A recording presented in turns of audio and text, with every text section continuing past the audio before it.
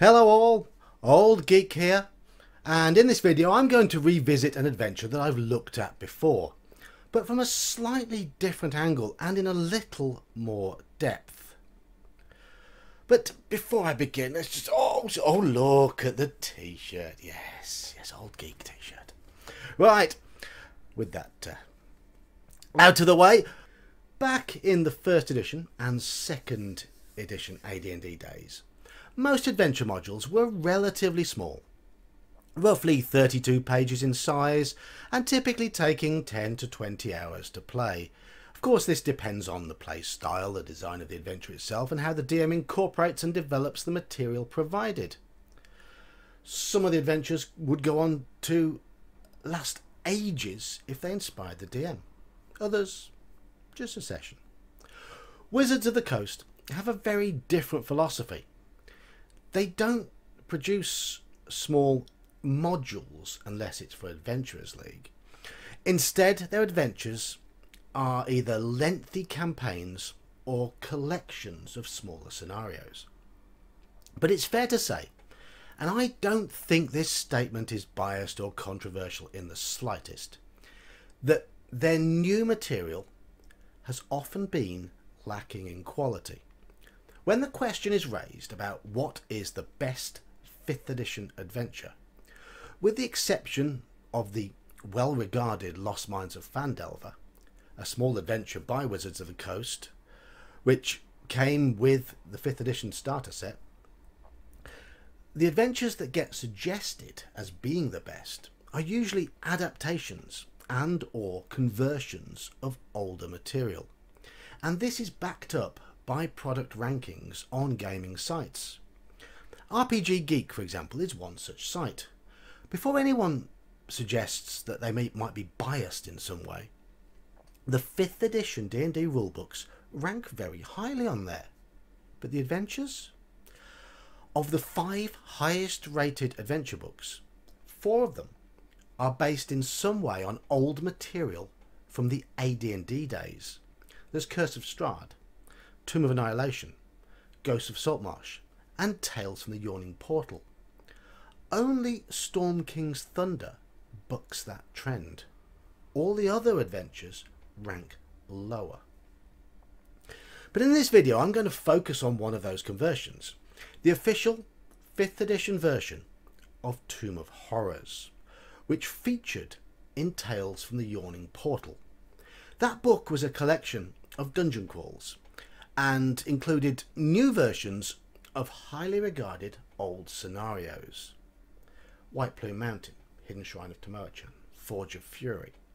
For most of them, the conversion was fine, and they work pretty well. But Tomb of Horrors. Well, first you need to know why Tomb of Horrors exists, and what it was meant to achieve. And for some people, you need to discard any biases that you may have based on hearsay, because they are probably incorrect. Spoiler warning. Yes, there will be spoilers in this video, so if you're one of the few people to watch my videos who have neither played nor run this adventure, you can kindly go away now, find something else to do with your time. Gary Gygax wrote Tomb of Horrors specifically to challenge players who claimed they could beat any dungeon. It went on to cement its place in history as one of the nastiest adventures of all time, a module in which the players had to be clever and imaginative in order to survive it. A module where the dungeon was trying to kill the PCs at every turn. It is a very specific type of challenge. It is all of the following: written to test the players, not the characters. It is extremely deadly. I wouldn't say it's the most deadly, but it's right up there. And it is filled with imaginative traps and iconic imagery. The Tomb of Horrors is none of these things. It is not suitable for campaign play. It is not suitable for groups who like constant action. And it is not suitable for groups who like a plot and lots of people to interact with. It's also not unfair. I've seen so many people say, oh, it's unfair. It's not. The clues are there, and you are meant to be able to play high-level characters to their full capacity when you attempt this adventure. It's perfectly fair. So, what do I mean by testing the players, not the characters? Well, Tomb of Horrors expects the party to plan, exercise caution, and consider every move. It expects creative spell use, close examination of the environment, and alertness at all times. Also, it expects the players to metagame, because the module is testing them and not their characters. Simply put, it is not designed for characters to charge through, soaking up damage, blasting enemies with big combo attacks, and facing down a big bad guy at the end heroically, then triumphing because they are badass.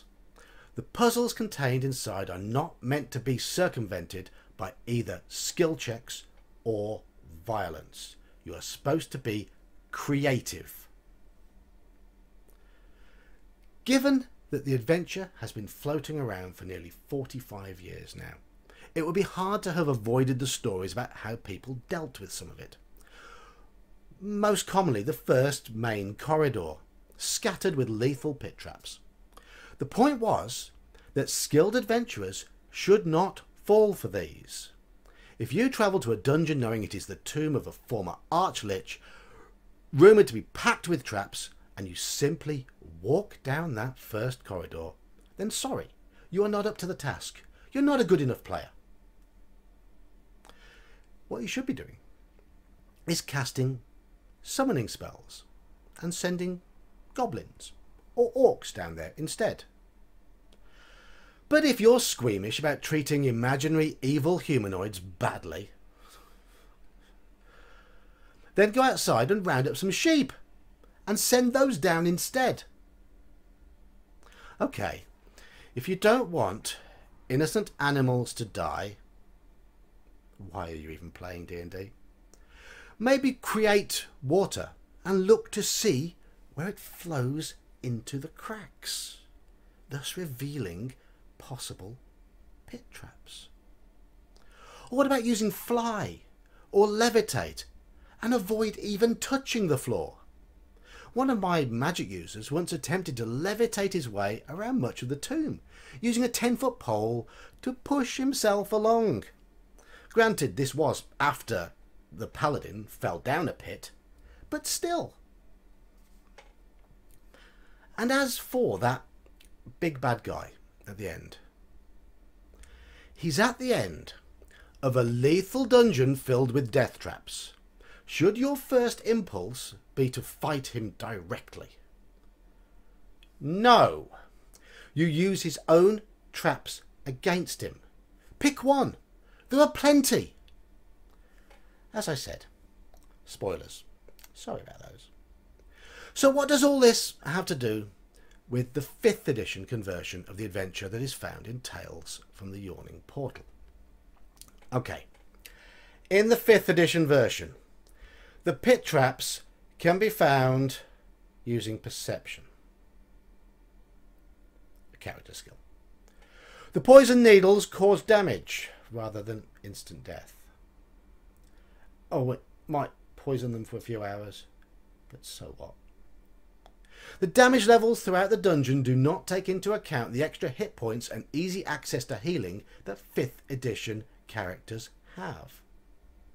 This makes a number of the previously deadly traps into little more than minor wasp stings.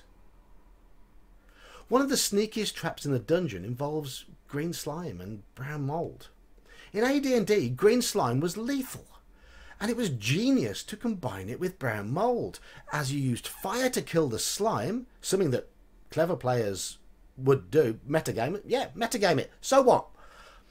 But fire fed the mould, so you'd kill the slime and grow the mould. But in 5th edition, yeah, the mould is still quite nasty.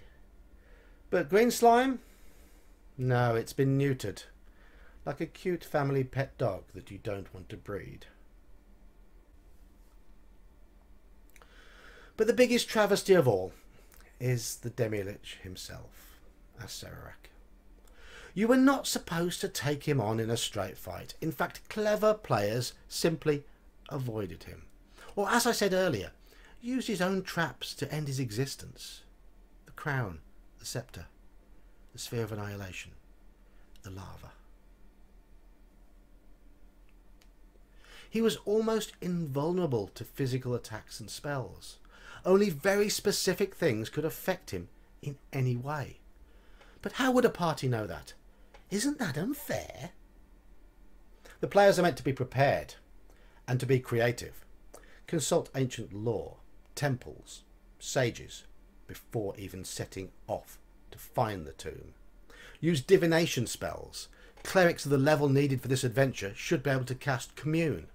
But even lower level spells would give you clues. In the 5th edition version, yes, he has some spell immunity, but it's not unlimited. And any character with a magic weapon can hurt him. His soul drain ability now has a saving throw in order to avoid it, which it didn't have in AD&D.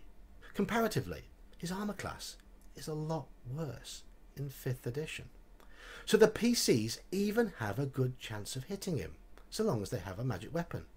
In AD&D, most classes could not even scratch him with physical attacks. You had to be a high-level fighter with a Vorpal sword, or a paladin with a Holy Avenger. Very specific. You weren't meant to fight him in direct combat. You meant to use that. So they made him beatable. A challenge, yes, but still beatable, using basic character skills. The ability to deal damage in combat, not player skills. Only the cleverest and most creative players should be able to brag to the world that they have beaten the Tomb of Horrors. That was its legacy. That's why it was steeped in infamy. It wasn't the best module. It wasn't the longest.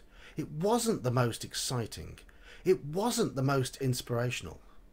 But it was the most infamous. Its lethality and the imagery that backed up some of its most famous traps, those are the reasons why it has such a reputation. They made it memorable. But for the current generation, it's just another challenging dungeon. Yes, it's challenging, but it's a beatable one. Killing the Demilich? Pah, he's easy meat. We did it before breakfast. It's akin to Trevor Berbick being able to brag about beating Muhammad Ali. Yes, it happened, but it was not the Ali of old. In summary, I'm going to use another example to give my verdict on the 5th edition conversion, but you can probably guess that I'm very negative towards this.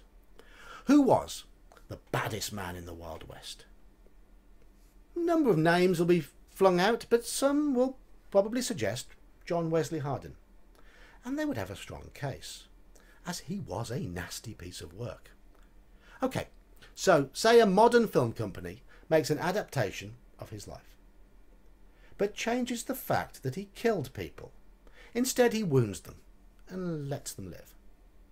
People who don't know much about him might watch the film and start wondering why he had such a bad reputation, what all the fuss was about. It's the same for the 5th edition version of Tomb of Horrors. It feels like a listless modern Hollywood remake. By watering it down, its reputation has been destroyed.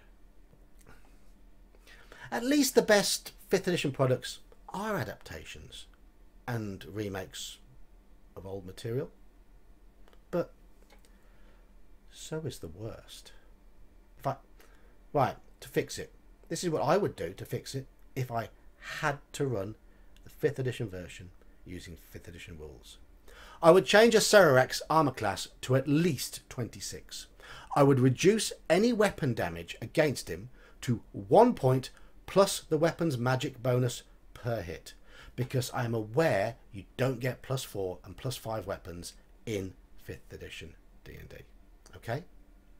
I would make a Cererex immune to fire, cold and electricity. You can't fireball him. You can't cone of cold him. Nothing like that. He's already immune to poison. I would remove the saving throw from his soul drain. If you touch his skull, your party's magic user, or the strongest spellcaster, is going to die on the first round. That's it. That's it. That's what's meant to happen. You're not meant to touch the skull. Simple as that. Or at least touch the skull physically. Stuff him in a bag of holding. Chuck him in the sphere of annihilation. I would change all poison damage in the tomb to instantly drop the victim to 0 hit points. Okay, it's not instant death. But then I would make the pit traps close and lock. So they're at the mercy of death saves and stuck down there. Not evil. Do not allow the party to use any passive skills to find anything.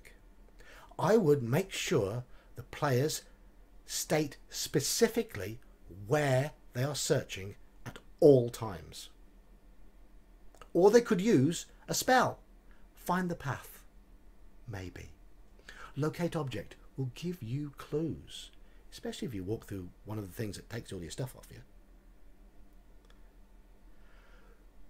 I would double the damage caused by all damage dealing traps. That squishing trap at the start in one of the fake entrances, 5d10 damage. That would instantly kill most magic users in 1st edition of the level required to do this adventure. It would probably drop most magic users in 5th edition to half hit points. There we go. Double the damage, or at least double the dice used. Make it 5d20. That would make it interesting. And also, I would spoil their long rests with nightmarish visions, and I would do this at random, so they could not predict that they could get a rest at a sensible time. Now, I know in the 1st edition version, one of the keys to succeeding was to realise that you've got no real time limit. The thing is, in 5th edition, you heal so much faster. You've got so many character classes that regain abilities on short rests that simply resting all the time cheapens it, because they can just wake up, I'm on full hit points. So that's my list of what I would do. And then maybe, just maybe, you might restore the fear to this legendary module. But ultimately, I'd just run the 1st edition version using 1st edition rules, because that's how it was supposed to be. This 5th edition version, this 5th edition conversion, is an absolute travesty and should never have been made.